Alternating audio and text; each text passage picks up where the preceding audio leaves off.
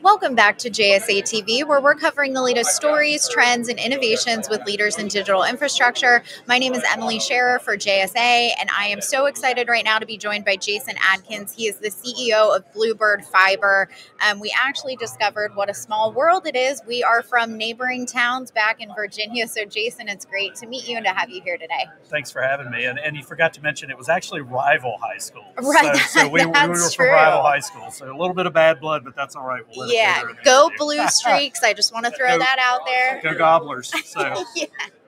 Well, thanks again, Jason, for being here. And I want to talk first about Bluebird Fiber's major rebrand that you underwent in 2024. Can you tell me more about that? Yeah, we decided to freshen up the brand a little bit. We're a 25-year-old company that had went through a name change previously to Bluebird Network a few years ago.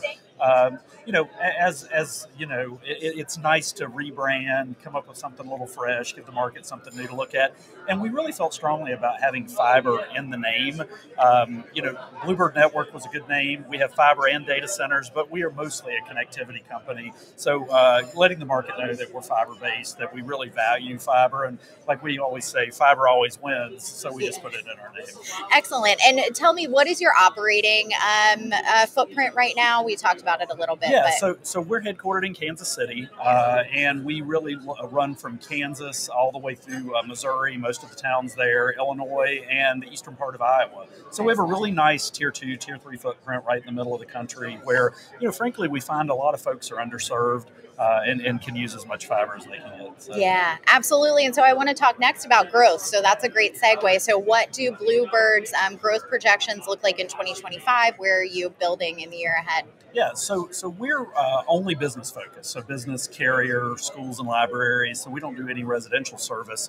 So really we just look to continue to grow off of our network, very focused on organic growth. And, we have over 70,000 near-net buildings.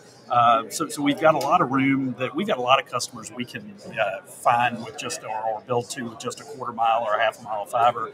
We also look for big anchor tenants. We do have a lot of folks coming to us, whether it's wireless carriers or hyperscalers, saying, let's go build to this data center, let's do that. So we're certainly looking at that.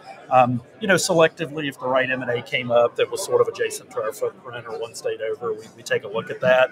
But generally, we're focused on treating our customers really well and just continuing to build fiber off what we have. Excellent. Great. Thank you for sharing that. I want to talk next about sustainability. So how is Bluebird Fiber integrating sustainable practices into your operations and the expansions that you're talking about? Yeah, I mean, it's something we always focus on. We're owned by Macquarie, so we have a lot of sustainability and ESG targets we look at. We actually operate an underground data center, which is really cool. That's so in itself, you're using the Earth's natural temperature to cool that data center.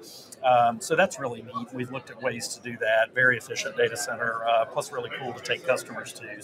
So that's kind of neat. Yeah. And then on everything else, right? Like we have a couple of Teslas in the fleet. We're always looking at ways to continue to look and meet sustainability goals, because at the end of the day, we've got one Earth here, so we all want to make it a good place to live. Yeah, absolutely. I need to get an invite to that data center. Where is it? The underground data center. Where did you say it's located? It's in Springfield, Missouri. So it's in the southern part of our thing. And it's just as cool as it sounds. It's carved out of an old limestone mine.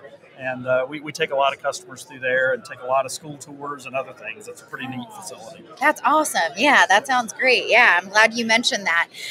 Now, finally, as the industry continues to evolve, what do you see as the biggest opportunities and challenges for fiber providers in the coming years? Yeah, I think for an enterprise, carrier-based fiber provider like us, right, it's just continuing to do what's right. We're in that nice middle spot where we're not a small provider, but we're also not a large tier 1 provider. So folks can call or knock, get somebody on the phone quickly. They know their sales reps. We have local teams.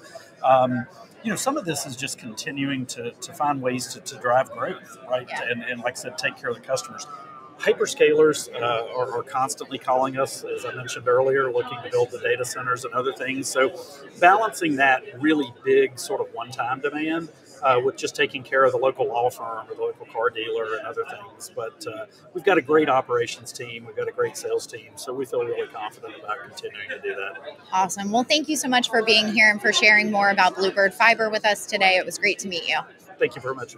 Thank you very much for having me. Appreciate it. Absolutely. And to our viewers, thanks for sticking with us here at Metro Connect, and happy networking.